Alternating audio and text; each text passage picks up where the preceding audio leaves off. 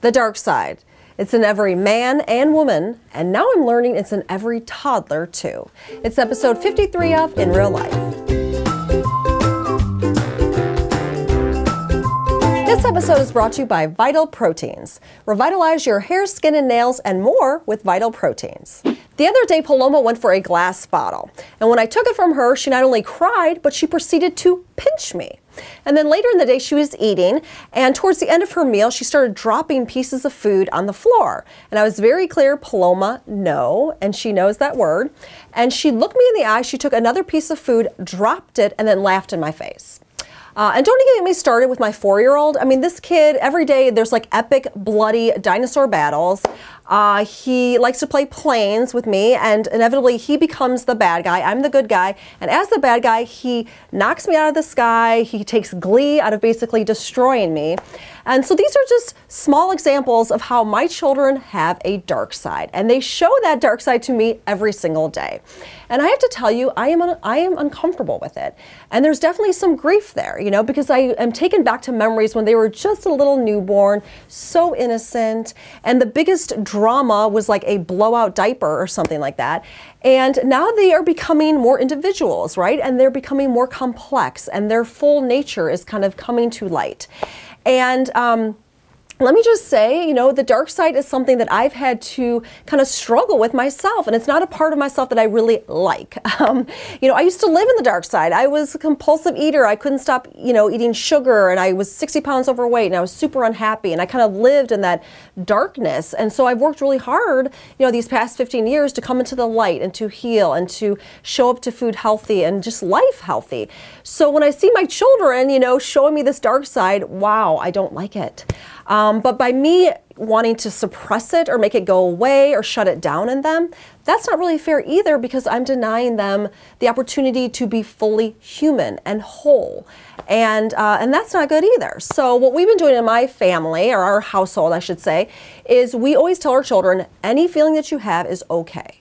You know, so you can be angry, you can be upset, you can be frustrated, whatever it is, you know, because we never want our children to deny their emotions, because that can be very destructive.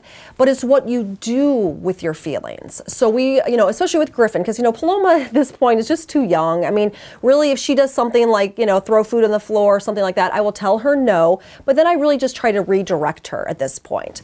But with Griffin, you know, he's at the age where he understands more. So with him, it's like, okay, if you're angry or frustrated, let's stomp our feet. Let's breathe in and out. Let's run around outside. Let's hit a pillow, okay? But the rule in our house is you cannot harm yourself, any property, or anyone else. And if you do, so for example, when he pushes down Paloma, he has to go upstairs. We take a little quiet time. He has to think about it. And then we talk about how we can make it right. So this has kind of been working, and what we do in our family to kind of both let them experience their discomfort and anger, but also to not be destructive with it. With all this dark side stuff, I think the deeper invitation is for my own healing. Because like I mentioned earlier, these are parts of myself that I don't like in myself. I certainly don't accept them or love them. I want to just shove them away. So for me, I need to go there. I need to kind of open up that vault and just learn to love that part of myself that can be dark, that can be negative, that can make some choices that aren't healthy. Because as I can love and embrace that part of myself, I can do that with my children. And that's where real healing happens.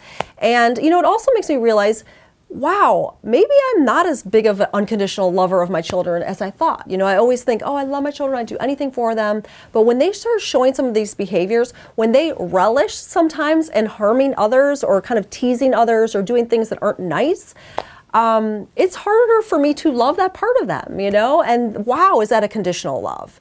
And that's not the way God loves, you know? And so it's really been great for me to see that in a way, because it shows me the depth of God's amazing love, because there's thousands of people that run around this earth every day, you know, harming and causing chaos and just terror and really wanting to harm people, you know, and understanding the consequences of their behavior, unlike a 4-year-old. And yet God loves them. You know, that is the power of that love. And so I get to tap into that love to accept and embrace myself unconditionally, and the same with my children.